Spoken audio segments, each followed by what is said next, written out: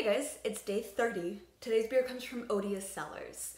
Odious unfortunately does not have a tap room in Chicago yet. Hopefully that is coming very soon. But you can find their beers in a bunch of different bars and restaurants around Chicago, as well as most of the major beer stores, definitely in Binny's and a lot of the other smaller bottle shops. The beer that I chose for them today just won runner-up at the Hazy Days of Chicago Beer Festival a couple weeks ago, and that is Tears of Raw.